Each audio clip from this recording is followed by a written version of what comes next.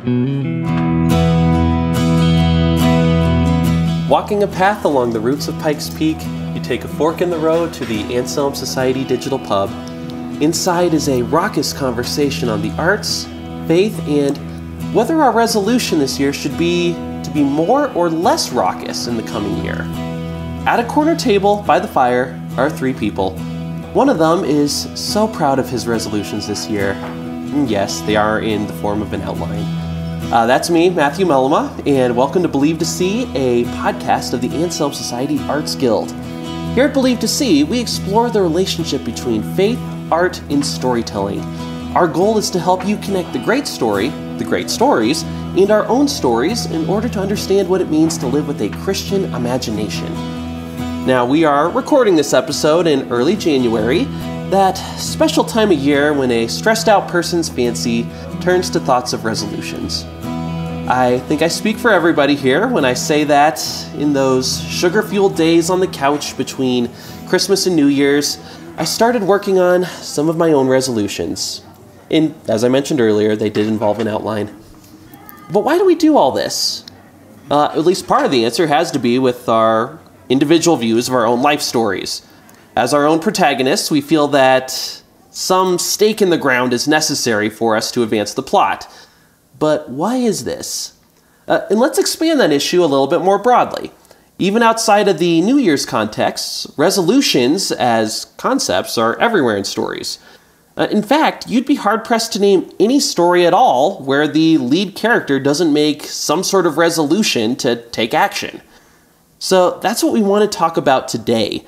Resolutions. How they're used in some of our favorite stories, how we try to use them in our own stories, and why they're so important, both in the stories we tell and the stories of our own lives. All right, so now let's go to both of our co-hosts here. Let's start with the one who's furiously taking notes right now, Mandy Hauk. Mandy, how are you doing? Hi, I'm doing great. Oh, good. Oh, good. Do you want to share any resolutions with us? Well, actually, this year I decided to do monthly resolutions. That was my resolution, was to do monthly resolutions, to give myself a little grace. So for this month, now you want to talk grace, my resolution is to make my bed every day before my second cup of coffee and to take all my vitamins before the end of the day. So I'm trying to baby myself a little so that I can feel really good about myself. I actually really like that. Thank you. I was, it's going to sound cliche for a lawyer. I was reading a book about habits and productivity, and one of the things they were saying is that it's good to tie a habit to a specific thing. So making your bed to, your second cup of coffee of the day, that's actually very effective. Yeah, I have made my bed every day this year. Well, there we go. Once upon a time, I didn't have to decide to do that. I just did it. But, I don't know. All right. And our other co-host for this episode, Christina Brown. Christina, how are you doing? I'm great and fully in support of Mandy's resolutions. This is fabulous. Thank you. Yes. Right. So tell us about your resolutions. I have had some thoughts about making resolutions and dabbled here and there with some thoughts of resolutions of various kinds, and I haven't decided on anything yet, which might mean that there are none. However, I'm thinking through it. I think actually that's not true. I kind of have a family resolution, which is to kind of institute some kind of quietude in our household this year on a, if not daily basis, semi-daily basis. Just really encourage my husband and my kids and myself to really just say, let us sit and not say anything, not listen to anything, and be quiet and see what happens. So that sounds really scary. It is scary, but I think it's worth doing. I think it's worth doing. Yeah. And especially training small children. I would love to be able to really help them be I don't have to be afraid of quiet, Yes, absolutely. That'll be hard, especially for my daughter, I think. She's such an extrovert. And one time she even said, Mama, I don't like being quiet. And I was like, well, why not, honey? She's like, well, because my mouth doesn't like being quiet. Oh, that's funny. Exactly. So, I love that. But it's just so, oh my goodness. Yeah, our society is so loud that even when I was talking to my sister-in-law and her power went out a couple days ago, and she's like, yeah, I just forget how quiet it is. Like even that hum of electronics in the background you don't really think about, right? Until it's not there, and all of a sudden you're like, wow. That's what I think whenever I watch a movie that takes place like in the olden times. So like I was watching A Christmas Carol and Scrooge is just like eating dinner and he's just like, what? Like sitting there. Yeah. Like, oh gosh, that sounds awful. But so anyway, resolutions. Yes. They're obviously on the brain right now. But the more you get to think about resolutions, they are very, very common in stories. To the point where when I was sort of going through this show topic, trying to think of, okay, what are some good examples of resolutions in stories? I realized what I was doing is like, what are examples of stories in literature? It's almost hard to separate the two. Let me start off with the very obvious examples. I was watching this interesting YouTube video the other day that was analyzing music in Disney songs, especially like the Disney Renaissance. So like Little Mermaid to Tarzan, so late 80s to 90s. And they mentioned that there's a very specific type of song in usually a specific type of order that each of them have. There's the Establishing the World song, where it's part of your world. Well, or wait, no, sorry. That's the wrong one. Yeah, so there's the Establish the World song. So like in Beauty and the Beast, to be in this poor provincial town, blah, blah, blah, blah. Right. Then there's the I Want song, where the hero talks about the thing that they want. I want to be where the people are. Right. And then I want to see. Yep. Yeah. I want adventure in the great wide. Like they use the phrase "I want." Yes. And that sounds a whole heck of a lot like a resolution to me. I resolve to do X. Yeah. Then the other ones they have there's the villain song and the love song. Yes. Which, because I'm a grumpy old man, always makes me roll my eyes. But the fact is, these Disney Renaissance movies, which had this formula down as slickly as anyone, thought this was so important that one of their major songs was assigned specifically to it. Right. And those are the clear examples. But if you look at pretty much any movie, any book, any TV series, you're going to be able to pin down probably a scene where the protagonist resolves to take some sort of action. This can happen at the end of the first act. It could happen at the beginning of the third act. There's variations there, but the fact that the protagonist resolves to take some sort of action is considered pivotal to the plot of stories, right? Yeah. Like Mandy? I think so, and I think the antagonist also. Yeah. Because you have to have the opposing force, and I think you've just hit on what the opposing force is. The protag's resolution, or what they want, in some way is blocked or blocks is either blocked by what the antagonist wants, or the reason the antagonist doesn't like them is because what they want is going to mess that up. Very clear example would be The Lion King. It would be a lot clearer than the sentence I just said. Where like Simba's I want song is, oh, I just can't wait to be king. So he wants to be king. Yes. Then Scar's villain song is, be prepared for when Scar will be king. Scar wants to be king. There you go. Let the reader understand. Both of these cannot hold. Only one of them can be king. I just realized that is where Lion King differs from Hamlet, other than the whole animal thing. Because it is a retelling of Hamlet. If anyone hasn't thought of that before, sit with a second. It's pretty cool. That is cool. But the only thing is in Hamlet, he doesn't want to be king. He just wants revenge. Well, actually, I want to talk about Hamlet in a bit. Oh, good. But first, Christina, your thoughts maybe on Disney, the I Want song. Is this tracking with you so far? It is. I mean, especially in that era. I can't say that I've watched a ton of super recent Disney films. I don't know if I could sort of lump Pixar into there. I'm not sure. Oh, yeah. But if you're talking about 80s, 90s, then yeah, I could absolutely see that. Well, you can look at more modern stuff. There's the I Want song in Tangled, where that song about seeing the lights and whatever. Yes, yeah. And then Frozen, I think Let It Go could very clearly be the Let It I Go Want is song. Elsa's, but then Anna has one too, like Open Up the Gates. Or I was going to say yeah. Anna is more of the I Want, I think. I think Elsa's is the resolution. So the tropes are still going. Elsa was supposed to be the antagonist, but then they liked that song and decided to turn her into a protagonist. That Let It Go song. Interesting. Yeah, she was going to be evil. Well, in the real story, she is. Right. Okay. Well, what do you Ask mean? Hans. Ice Queen. Yeah. But maybe Hans was getting a bad rap. Yeah, but anyway. I mean, even now, see, it's funny because now I'm just thinking about fairy tales. I'm stuck on fairy tales. It's a good place to be stuck. Yeah. but you know, this is a good place to begin with the whole concept of resolutions and stories, because this is where it will be laid out the clearest. Yeah, happy ending. Because in musicals, the characters have the luxury of being able to just tell the audience what they want. Mm-hmm. If it's not a musical, it'd be kind of clunky if, you know, it was just like, I want to be part of that world, right? You know what? That's a really good point. That is I have never thought of that distinction with musicals, that they can just directly communicate with the audience.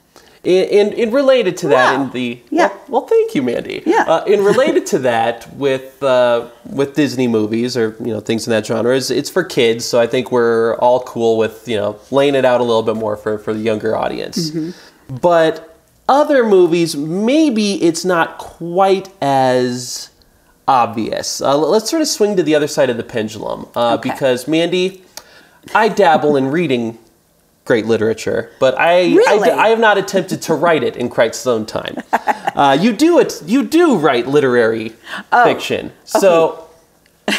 So do you feel like this whole process of having a resolution is an integral part of literary fiction too? Yes, but I do want to say, I always get uncomfortable when I say I write literary fiction, and I finally realize it's because it sounds like I'm saying I write great literature, and that is exactly what I don't mean. So I gotta knock you down there. Anyway, but literary fiction, what I would say is the difference is that the resolution is internal, more often, mm-hmm.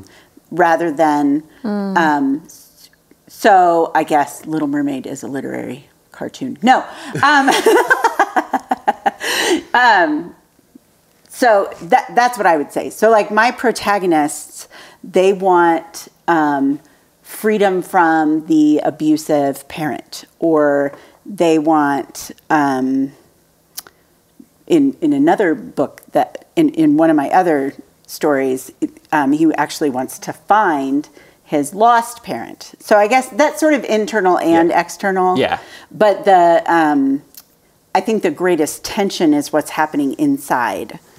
Does that make sense? So it's like, why does he want to find his father who left? Because there's unresolved, he doesn't know if his father left him. Did his father leave because of him? Like, that's the impetus for him leaving, is he thinks it's his fault and he wants to resolve the relationship. Yeah, you know? so there's two levels here I want to talk about. One, there's the internal factors versus the external factors. Right. So let's explain this a little bit more, Mandy. Put on your English teacher hat. Okay. So what would you say the difference between Hello, Lewis. My best friend, Lewis the cat, is here to join us at the table.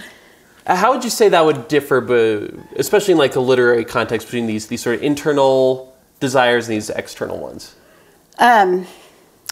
Well, I don't think they can totally be separate unless you're really talking about just like a thriller. And, mm-hmm. you know, it's a pure genre. It's just going to be catch the killer, you know. Mm-hmm. And but a P.D. James, for example, who is more of a literary mystery author. Yes, Lewis. She went into like the psyche or the emotion of her detective. So it wasn't for him. What was his name again? Dashel something? Dashel something. Anyway, we're so good at this. Oh, we're pros, people.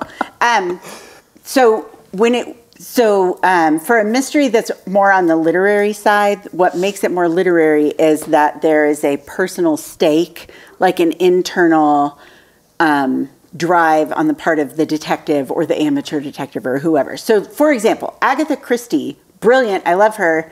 That was not really literary fiction because you didn't ever really know oh, what is Miss Marple going through? Like, how is this going to affect her if she does not find out who's the killer? But for P.D. James' detective, like, he was like angst-filled and like, you know, doubt-ridden. And does that make sense? Yeah, so it's the difference, like an external thing would be like in the Maltese Falcon, you want to find the Maltese Falcon. Find the Falcon, yes. Whereas the internal will be, I want to have a feeling that I'm making a difference in the world. I want to be loved or something like that. Yeah. Yes, there you go. Okay. I stumbled through that. You really know how to sell your own work, don't you, Mandy? Oh, yes. What were we talking about, platforms the other day? Yeah. Yeah, and I do think a lot of times these are interconnected too, because the external thing can oftentimes, if you're a skilled writer, be sort of a mirrored reflection of something going on inside. So one book that I think is a really good example of this is Eleanor Oliphant is Completely Fine by Gail Honeyman. It's on my to-read list, and I haven't read it yet, and I hear it's good. Yeah, so it's about this girl who seems very straight-laced and boring and fine, but you find out throughout the book she's actually dealing with a lot of trauma and repressing it. Spoiler, she's not completely fine. But it's kind of played for like for laughs. It's really funny. It's ironic. It's really good. But every story, in addition to having this resolution, has this impetus. Like something needs to happen to get the action going. Even in this book, which I think would tend more toward the literary, the impetus of action that kicks things off is Eleanor decides she's fallen in love with a local musician on Instagram. So because of that gets her to do these external things. And in taking those external things, she starts doing these internal resolutions too. So they're connected there. Absolutely. Okay, Christina, what is your take on the literary thing? I think if you're going to try to poke a hole in my theory that every story needs a resolution, you'd probably be able to find it somewhere in the literary realm. Is that your thought? Am I just sticking too much to Disney? You always stick to Disney, Matt. But that's okay. It's a classic. It's good. It's familiar. It's good. But I would like to hear you bring in more mystery. You're really good at that. You got to bring in some more detective stuff. Well, it's good stuff. Well, actually, sure. So for the detective thing, this is another thing where the external and the internal can echo when done correctly. Like you said, Mandy, you can write a perfectly satisfactory mystery where the only conflict is the detective's external conflict, like, I want to solve the mystery. Oftentimes what you will see, to greater or lesser effect, is there's also this internal desire that's echoed or mirrored in it. So maybe this case brings up some, like, ghosts from the detective's past. Right. Or there's some personal tie-in that they have, or for whatever reason, they feel that they need to solve this for themselves as a human being. But yeah, there are the two levels of the resolution, but the resolution is going to be the same. The detective, at some point very early on in the story, will resolve, yes, I must solve this case. Exactly. Yeah. Right. So now let's go to some examples that might be a little different. I was thinking of some examples where finding the resolution is kind of the plot, where the protagonist wants to resolve to do something. And that's sort of the whole point of it. Are you two familiar with the movie The Graduate? Oh, 100%. Do you like The Graduate or do you hate it? I love it. I do too. Okay, Yay. good. Oh, that was going to be bad. Woo. Oh, we got so excited. Lewis ran away. Come back, Lewis. Sorry, Lewis, I don't know it. Christina, we're are you familiar? Okay. No, Lewis and I are on the same page here. Danielle has not seen it. I don't want to show it to her because I know she'd hate it. I have been after my children to watch this movie for literally years. I mean, let's just say since they've been like, I don't know, 19 or 20. Need to be a little older. It's not really... This is not for Edmund and Edith. If you ever see it, you're going to go, wow, is it not? Anyway, no, it's one of my favorite movies. So let me give a quick plot synopsis without spoiling much, because I think this is a good example of the character's inability to find resolution being the problem that is eventually solved. So one of the reasons I love this movie so much is that I first saw it right as I was graduating from college into the heart of the recession. Oh, it was when I was graduating from college, but there was no recession. Oh, there you go. The recession, Black Monday happened at the beginning of my college. And then 1987. Woo. Your recession was slightly better time than mine. Yeah. But anyway, the protagonist, played by Dustin Hoffman. First movie. Yeah. Well, first lead. This made him a star. Yes. He graduates from this fancy college out east, comes back home. His parents throw him a big party because he's like a big dude back east. He's on the track team. He runs the newspaper. But now he comes back and he's very anxious about what he should do with his future. And, you know, the dad's friend's like, hey, I have a secret for you. Plastics. It's the material of the future. So he literally spends the next several weeks drifting in his backyard pool. Yes, that's like the iconic He cannot take scene. Action. He has no resolution, so he's just drifting. And during this time, the wife of one of his dad's business associates, Mrs. Robinson, makes some not so subtle passes at him. Anne Bancroft. Yes. Go ahead. Who is fantastic in the role. Amazing. And Dustin Hoffman and Mrs. Robinson start having an affair. So he's sort of doing this, but doesn't quite know why. But then later on, Christina, if you don't want to see it after my description. Later on, Dustin Hoffman falls in love with Mrs. Robinson's daughter. I thought you weren't going to have spoilers. And this is the impetus to finally get him to make a resolution. Yes. I won't tell you what the resolution is, but the fact that he finally makes a resolution is the turning point of the film. Yes. Should I choose the mother or the daughter? I feel like that's a conversation that's very hard to come back from. Should you what? I'm sorry. Choose the mother or the daughter. Hey, Elaine, I really like you, but we need to talk. Me and your mom. Yeah. But FYI, if you're like, Mrs. Robinson, hey, Simon and Garfunkel did a song called Mrs. Robinson. Dang right they did. Yeah. It was for this movie. So. But yeah, that is an example. It's sort of a counterexample where he doesn't have a resolution. Mm-hmm. But it's sort of the exception that proves the rule, where the very fact that he can't resolve to do anything is the problem. That is the tension. Yeah. But that still goes back to your point where you said every story has to have a resolution. So you're still proving your point. You know, yeah. I don't know. I'm trying to think, because I was trying to think of exceptions to the rule, and I don't know that there necessarily is one, although Mandy, you and I were talking sort of about the non-reliable narrator. And I was thinking, you know, especially like in stories, I don't know that I know movies in particular that have done it particularly well, but I know in some stories, like novels and books and like short stories and things, or even poems, if you find a good one, you know, like the narrator who doesn't know much and you don't know quite anything, but there's still a piece of the story in there that you have to grab onto. I don't know. Yeah, I feel like it's there. I just don't know that I have concrete examples. Yeah. In there, I think that's a really good point to bring up. I think the answer is a lot of times, probably not every time, but I think a lot of times there's an unreliable narrator. That unreliable narrator isn't necessarily the protagonist. So like they're viewing the protagonist.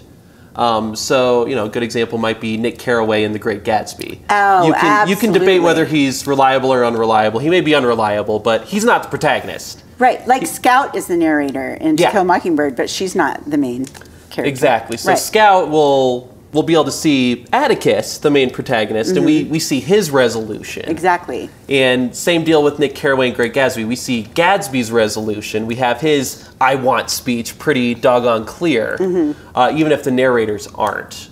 There might be counterexamples there too, where there might be an unreliable narrator who's also the protagonist. Well, you were talking about Piranesi, which I haven't read yet. Is Piranesi? Oh, that's a good example. Okay, let's work through this. Oh, Piranesi, sorry. Well, I think I'm pronouncing it correctly. I don't know. Okay, so that one.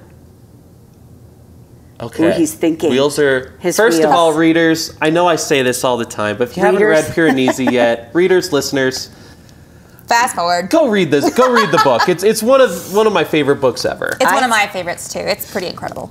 But I think the protagonist, his resolution is to take care of the house, right? To discover it. Don't spoil it for Mandy. I really want her to read this. More information comes out throughout the course of the book, indicating maybe.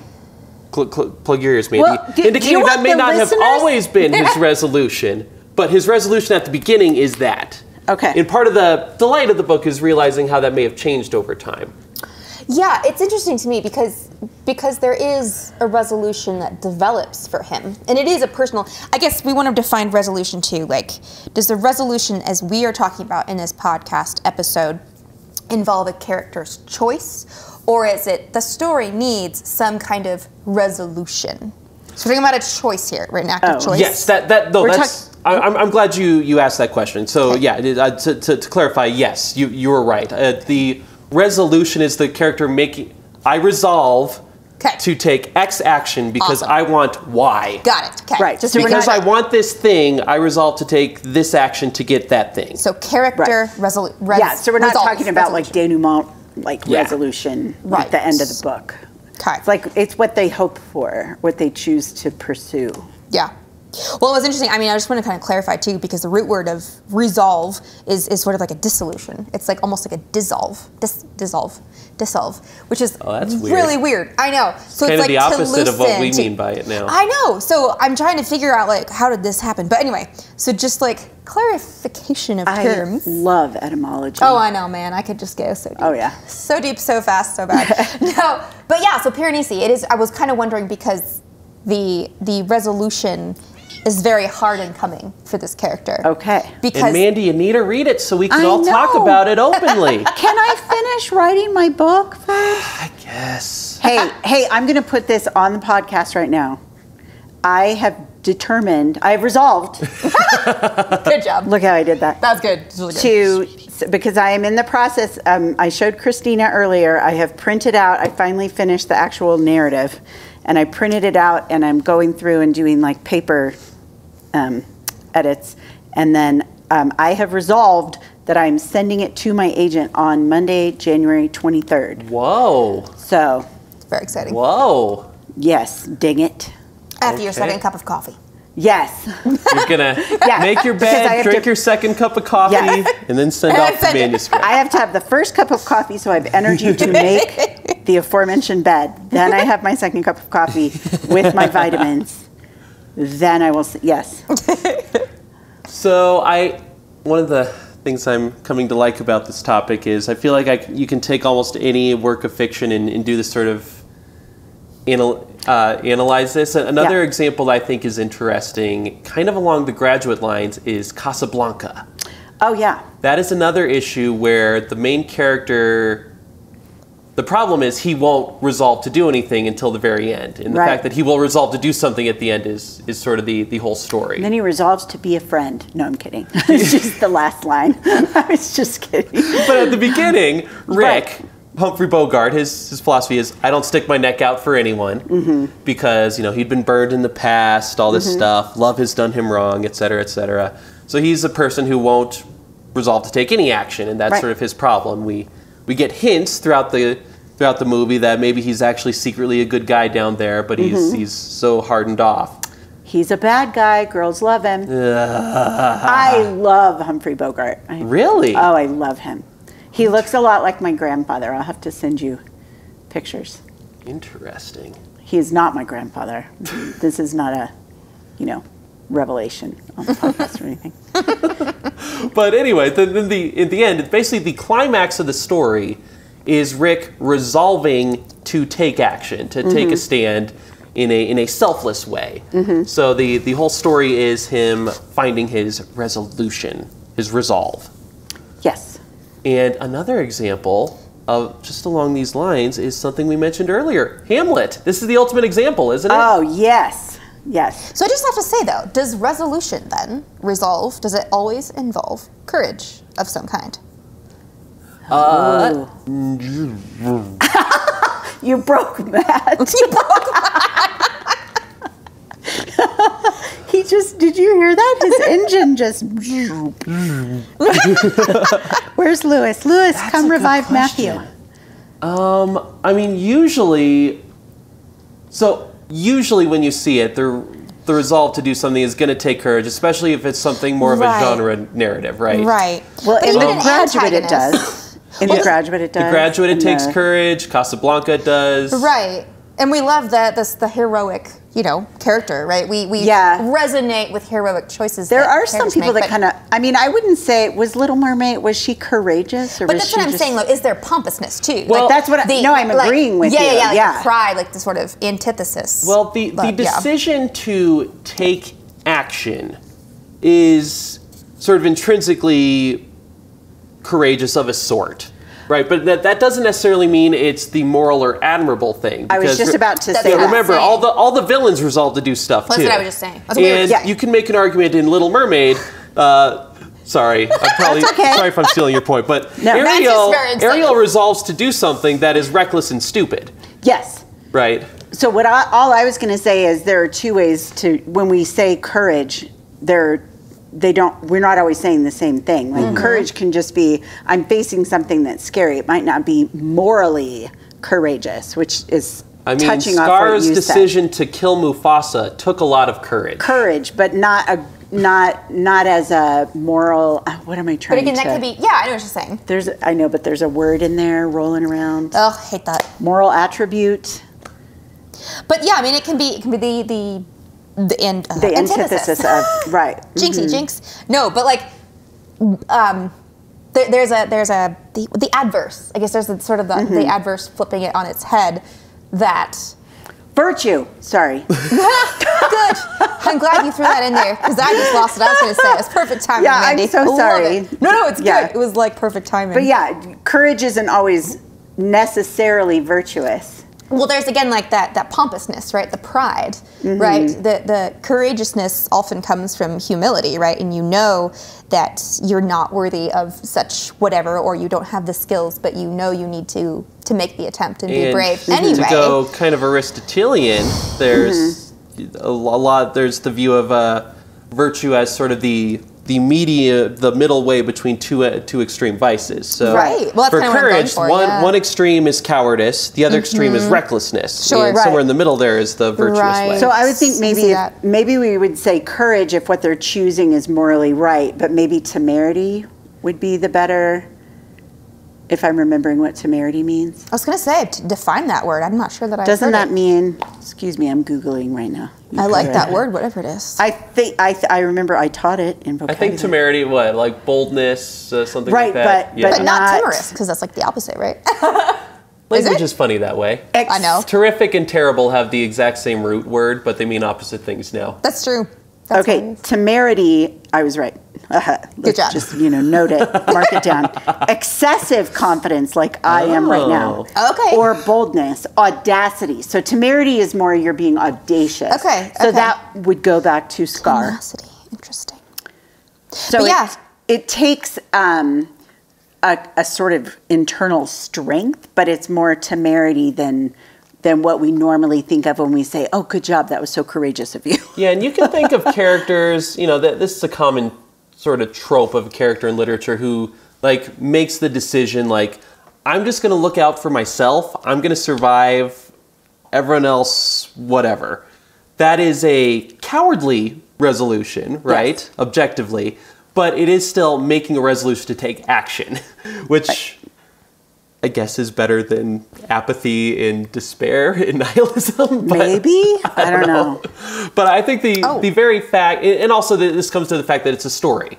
I think to get a story going, you need some sort of action to kick it off. And that action is almost always going to involve some sort of resolve to take action. Right. Which usually involves something resembling courage, even if it's... temerity. Yeah, even if it's done in an unwise way, or even if it's directed at the wrong aim. Mm-hmm. Here's where I was going though with that, and because as we were talking, I was decided to Google the use of courage, kind of a defining, the definition, and the root word does come from Old French, and courage. Yes, that's not a thing, but it's heart. It's courage. Oh, okay. Courage. Yeah, yes, exactly. Courage. Yeah.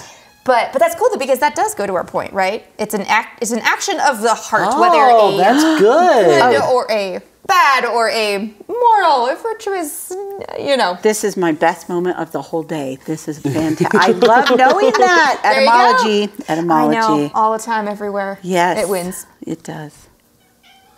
Yeah, Lewis agrees. So that was a good sort of clarification you made there, and I think that's helpful to frame this. And I think there's another thing I want to discuss related to it, and that is the aspect of how the resolution of the character can change throughout the course of the story. I think there's usually, in most stories, if we're looking at like the hero's journey or what we're usually looking at with the 3-act structure, there will be 2 big decision points. There's the decision point at the end of Act 1 when the character decides, okay, I'm going to take this action to get this thing. So let's use an example we all know. It's Luke Skywalker talking to Obi-Wan after Luke's aunt and uncle have been killed by the stormtroopers. I want to go with you. Learn the ways of the Force, become a Jedi like my father. That's him making resolution to take action, and it kicks off the main part of the story. So that's the resolve at the end of Act 1. Then there's the resolve at the beginning of Act 3, where basically the character gets to the point, okay, I've made my decision. How far do I want to take this? Do I want to take it to the end to end it for once and for all? Again, let's go back to Star Wars. This would be when Luke, at the end of Return of the Jedi, goes to confront the Emperor, right? Where he's like, okay, I had this resolve to be a Jedi, to do this, to do that. Am I going to take it all the way to confront the main villain and do this? Will I pay the actual price that it costs to achieve what I think I wanted? Yes. Exactly. And let's go. Evangeline, unfortunately, could not join us for the round table, but she was giving some ideas before we recorded. And she mentioned Lord of the Rings. I think that's actually a really good example, too, where you see the resolve of Frodo shifting throughout the series, where at the beginning, his resolve is just to not get killed and get the ring to Rivendell. Then his big moment of resolution at the end of Act 1 of the trilogy is him saying, I'll take the ring to Mordor, I'll do it. That's him resolving, I will do X thing. Then when you get to the end of Return of the King and he's at Mount Doom, that resolve, like you mentioned earlier, Mandy, it's like, okay, I resolve to do this, so I really want to do whatever it takes to do it. And it keeps growing and developing all along the way. Well, and I think one of the main tensions is that his resolve wanes, don't you think? In that story in particular, that's the source of a lot of the tension, is when Frodo starts to quail and question, is he really willing to do everything that's necessary? Yep.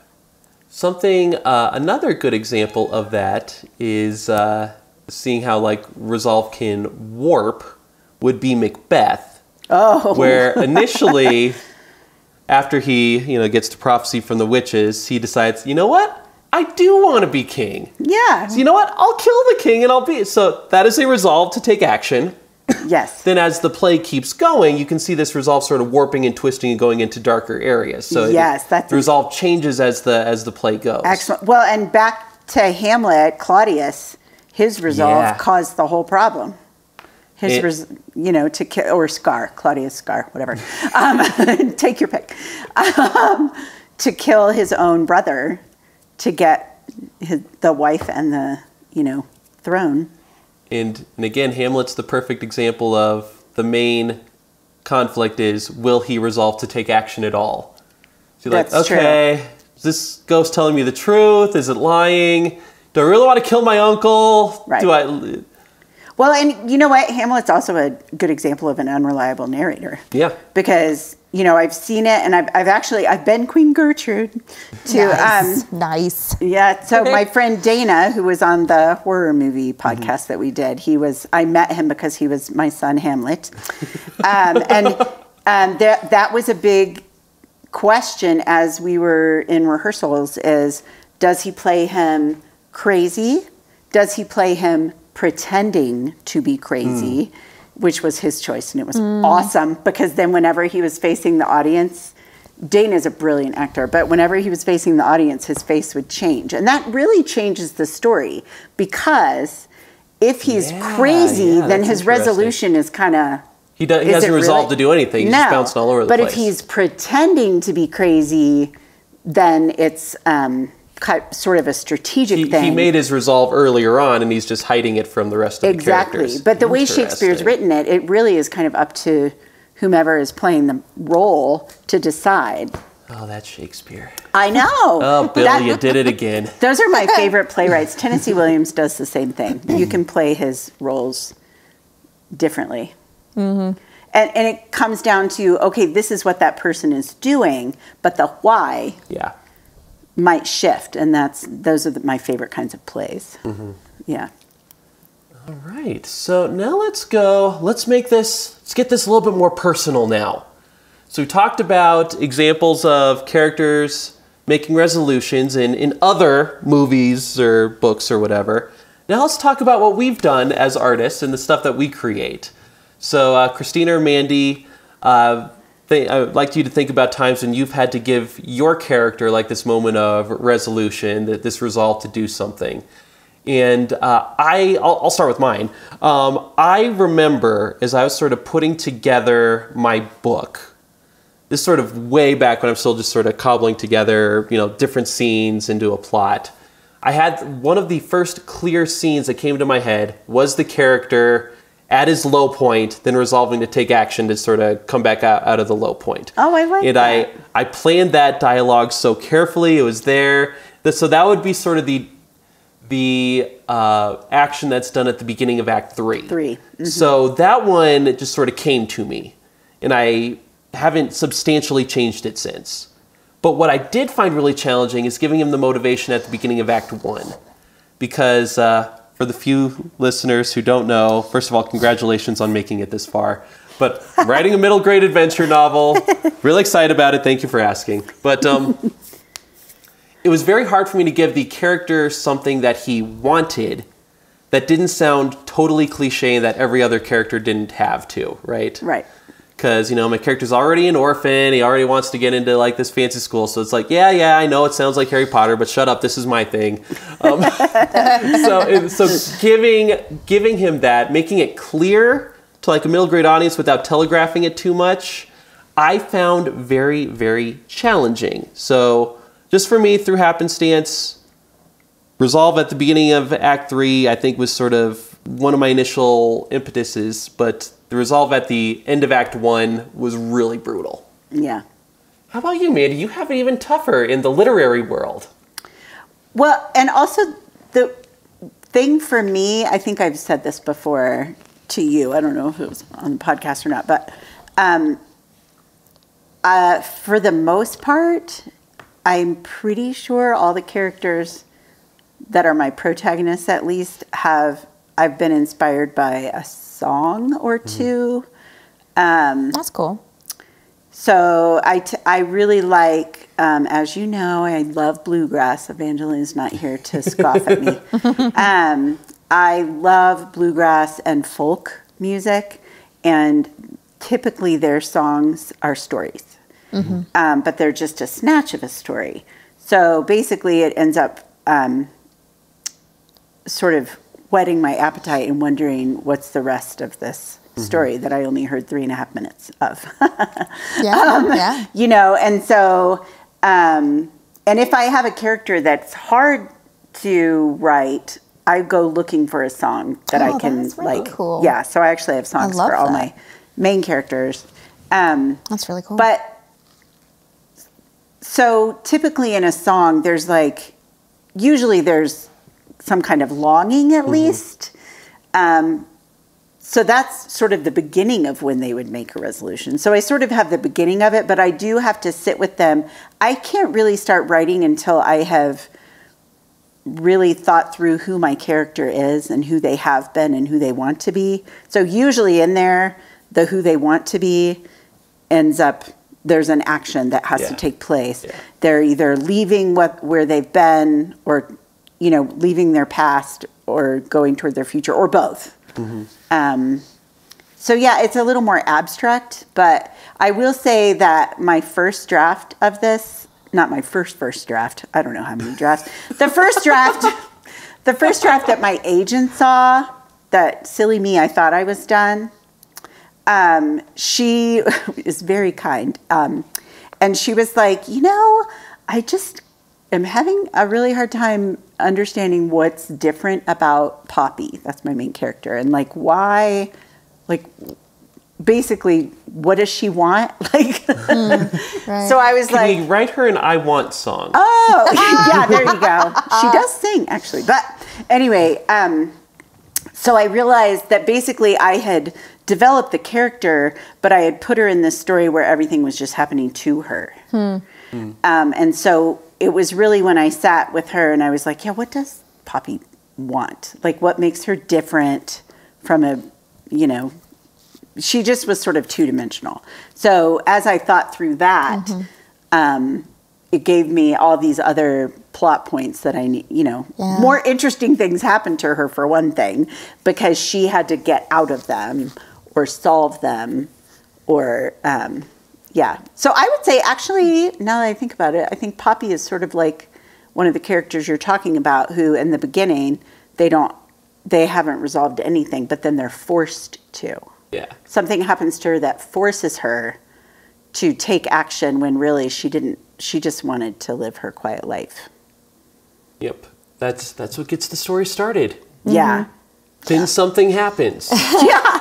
That's like the second line of all the story writing guides, right? Yeah, something happens. Yep. I thought of it.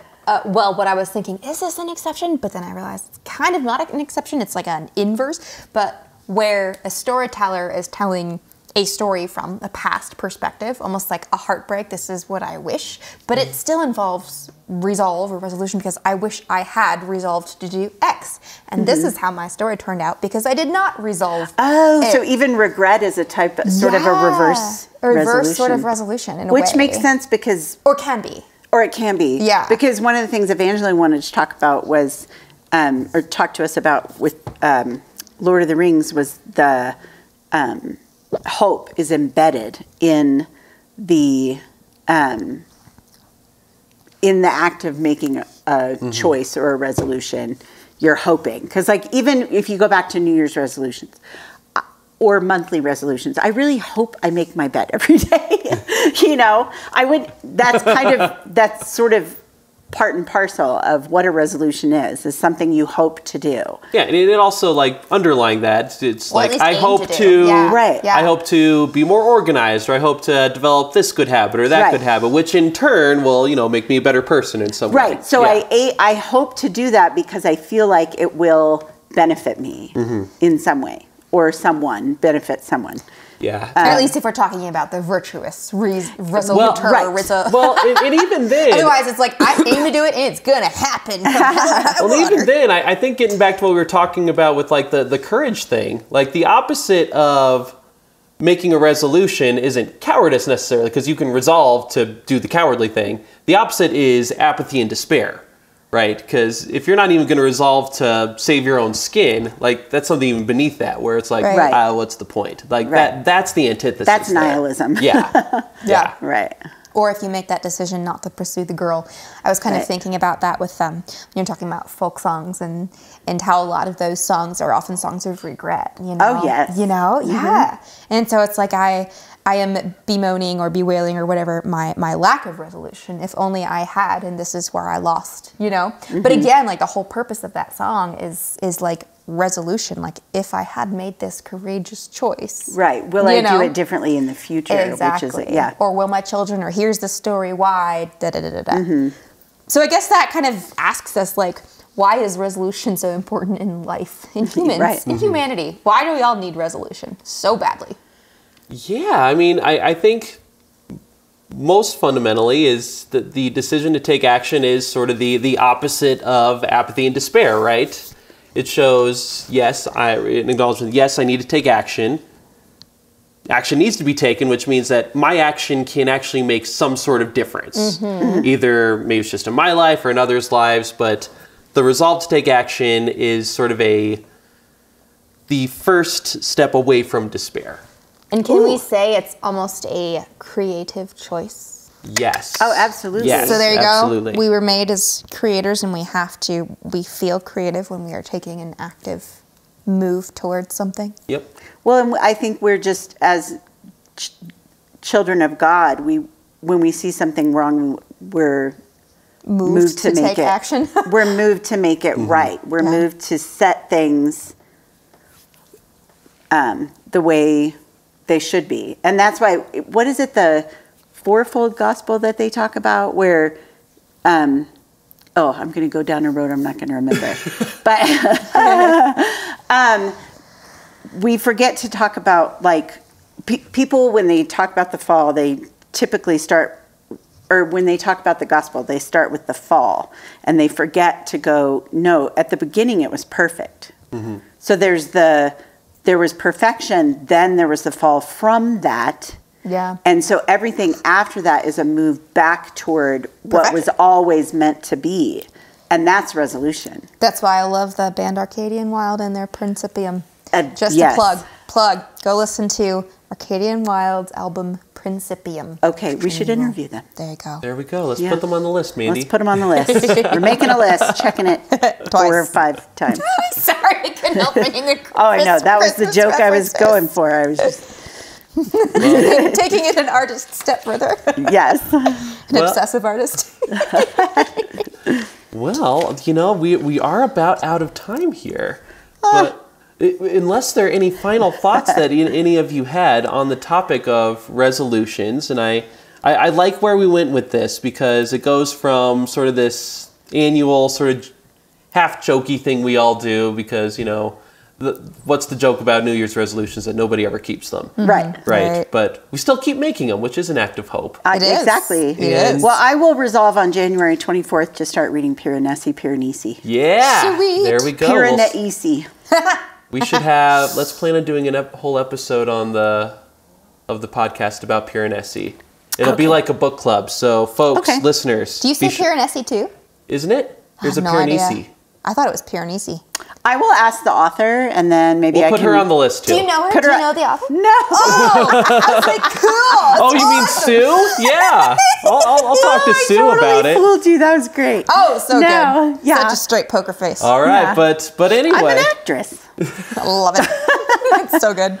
I hope listeners, you get that, whether we're talking about your own personal story of like, I resolved to lose weight or like read more books, or the resolve of people in the great stories.